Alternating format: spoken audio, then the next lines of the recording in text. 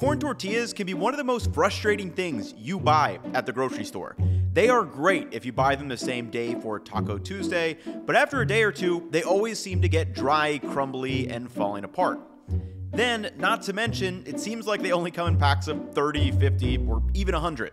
So it's not like you have 3 or 4 left over, but instead you've got 20 dry and crumbly tortillas that a lot of times end up getting wasted.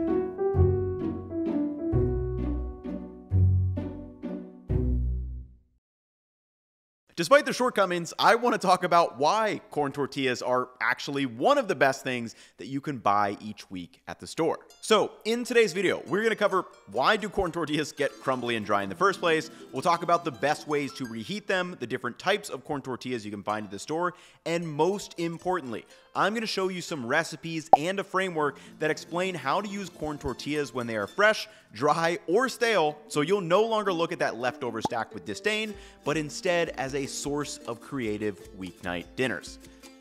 So, let's break it down. When it comes to thinking about what you can make with corn tortillas, I like to put them into 3 buckets. 1, fresh, kind of the 1 to 2 day range. Secondly, firm, kind of the 2 to 4 day range. And lastly, stale, which after 4 or 5 days, they're definitely going to be pretty stale. Now, these are not hard and fast rules. Any of the dishes you can make in 2 or 3, you can make with fresh tortillas. But the reason I put them into these categories is after answering this question. And that is, why do corn tortillas get stiff and crumbly in the first place? I assumed it was just due to moisture loss. But as noted in On Food and Cooking, in the landmark study of bread staling in 1852, the Frenchman Jean-Baptiste Balzignault showed that bread could be hermetically sealed to prevent it from losing any water, and yet it still went stale. Now, he further showed that staling can be reversed by reheating bread to 140 degrees Fahrenheit, or 60 C, and this is the temperature we now know that wheat starch gelates.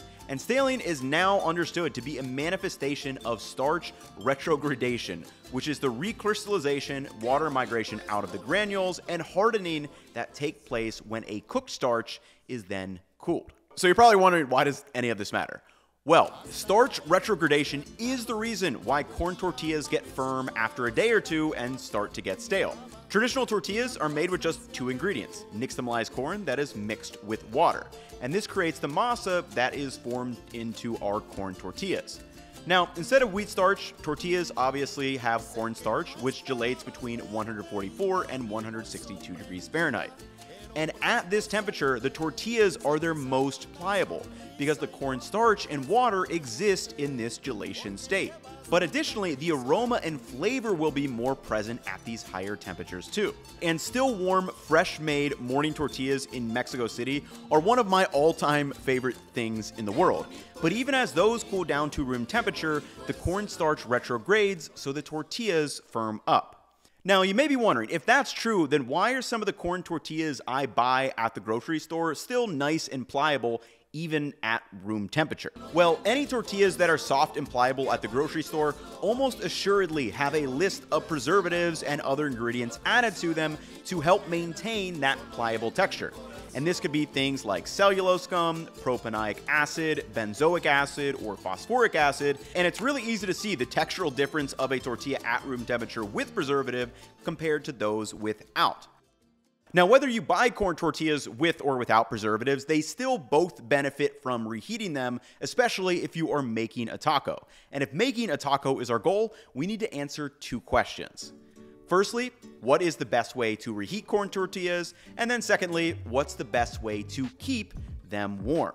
Now, answering this first question realistically needs to be its own video, because what do I even mean by best? For example, if I need to heat 20 or 30 tortillas, I'm just going to throw that stack in the microwave, even if heating them over a gas flame may taste better.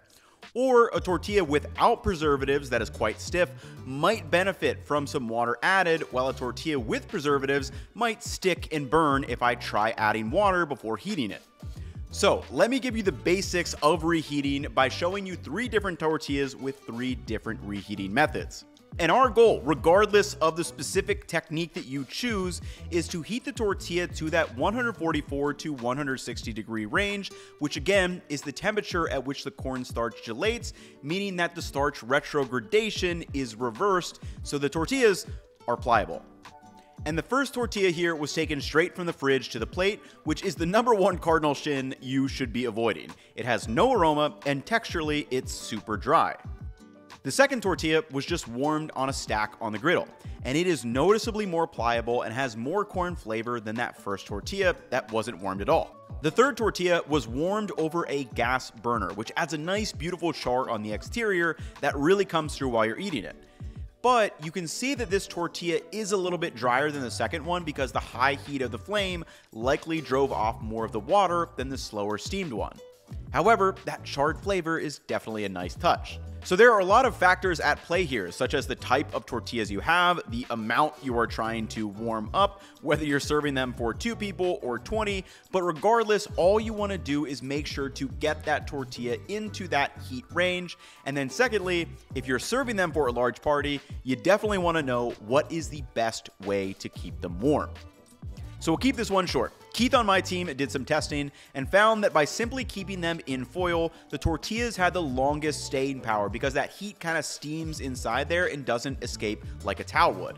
And remember, our goal is to keep the tortillas as warm as long as possible to reverse that starch retrodegradation process as long as we can. Now, after all that, even a couple of days later, your tortillas are going to continue to retrograde and lose moisture, yielding crumbly and dry tortillas no matter what you do. So instead of trying to make taco with these, for the rest of this video, I want to show you some options to lean into the fact that these are drying out and getting stale, because you can make a whole host of delicious weeknight dinners. First, let's explore 3 taco adjacent options. The first and quickest, a quesadilla. You just add meat and cheese, maybe a little oil to the edge so you can crisp them up, and this is what I'll be showing you in a recipe shortly, and you need to try the beef for this recipe. Before I get there though, there are 2 other amazing options that are tacos dorados and enchiladas.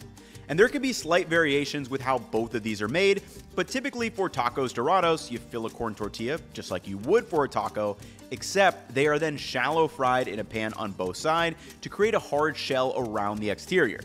These can then be dipped and eaten or topped with crema and salad.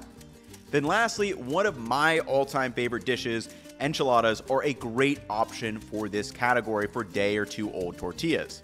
The tortillas are slathered in a sauce and then filled and topped with as you please, and it's meant to be a little messy and eaten with a fork anyway, so those tortillas that are getting stale and dry should hold up quite well to the sauce. But now let me show you how to make a delicious quesadilla with freezer meat and a dry tortilla.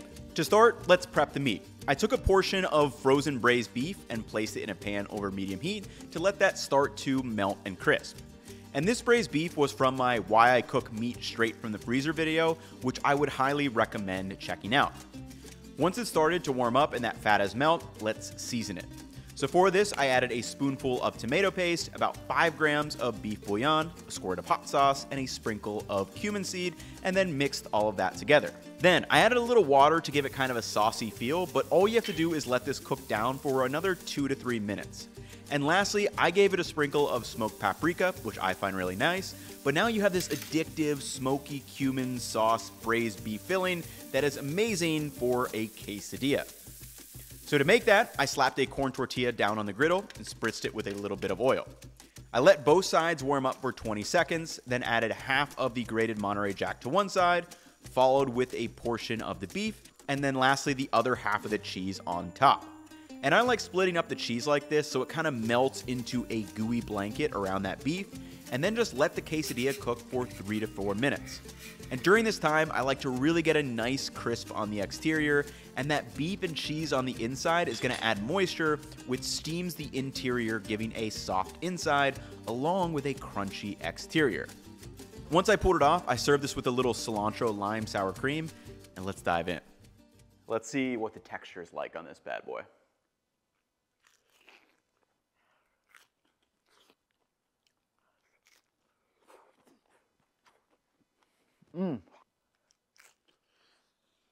I could have easily crushed 2 or 3 more of these. I made one just because I still have more to cook today, so I'm trying to pace myself a little bit. But this, I love it because I've never made this specific pairing before, but the beef from the freezer paired with like the crispy tortilla on the exterior, but it's still got a little bit of chew in there, which I think is really nice for kind of a corn tortilla quesadilla.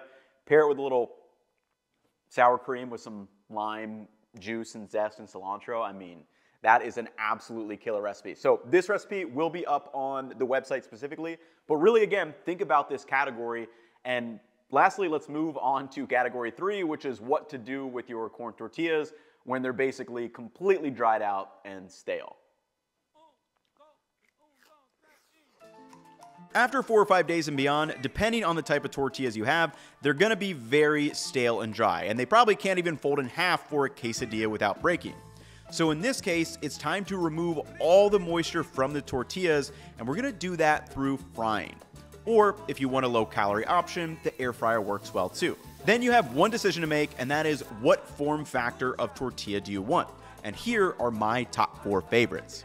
1, the tostada, 2, tortilla chips, 3, tortilla strips, and lastly, taquitos. And these are all basically fried exactly the same, other than the taquitos you would fill with something before you fry them. To start, set a wok over medium-high heat and add about 1 inch or 2 of peanut oil and bring that to 350 degrees Fahrenheit. Now, while the oil is heating up, take the tortillas and then you can either cut them into chips, the strips, or for the tostadas, just leave them as is. Once the oil is hot, add them in and fry until crisp, and this should only take a couple of minutes. And the bubbling here is the water escaping from the tortillas, which for stale tortillas, the waiting around has actually done some of that work for us. Once the tortillas are golden brown, add them to a baking sheet over a wire rack, along with a little sprinkle of salt. And again, you have so many options of what you can do with these. The tostada is great for topping with anything. On my channel, some of my top candidates would be tinga tostada and huevos rancheros, or you could take the beef we use for recipe number 2 and top it with as you please. Tortilla chips can obviously be used for dipping with anything, but are also great for another one of my all-time favorite dishes, chilaquiles. Then lastly, I love having these tortilla strips on hand. This is a classic shape for tortilla soup, but you could add seasonings to these right out of the fryer to make kind of homemade Fritos, or what I did is make a really quick chicken salad. So for this, I added some lettuce to a bowl, followed by chopped tomatoes and the tortilla strips.